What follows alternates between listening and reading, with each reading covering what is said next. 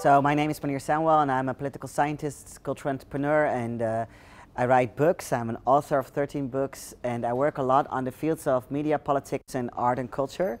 So from theater plays to exhibitions, but it's always about social justice and social radical change. No matter if I was a correspondent working from Thailand to Cuba, or if it's about being a correspondent in my own city, Amsterdam, and looking into all these different ethnic, social, political movements, groups, activists, and seeing, trying to understand the big challenges of today and the big questions of today, like climate change or the climate disaster, as I call it, or political unrest, social inequality, and how to connect those issues together and come with not only what's wrong, but also how to do it better or how to do it right.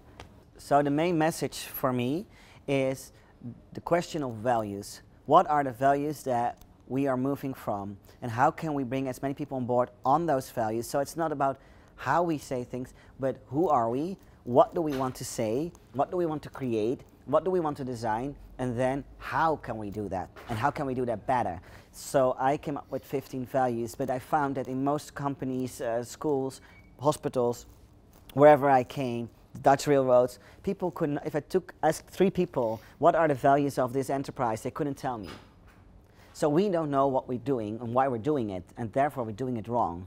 And I think if people know their values, you get a collective energy, and then it's much easier to ask, okay, so if we truly think that our work should be accessible to everyone, or at least accessible to as many people as possible, if accessibility is a value, what does that mean? How do we create? How do we design? What should we design differently? Who should we get on board? And not only at the end as a product test, but all the way in the creative process and the brainstorm of the design and product.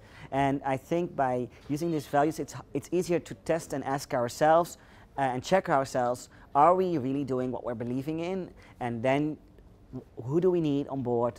Which voices are we not listening to? Which perspectives are we missing? And which language, imagery, design, shapes, colors, motions do we need?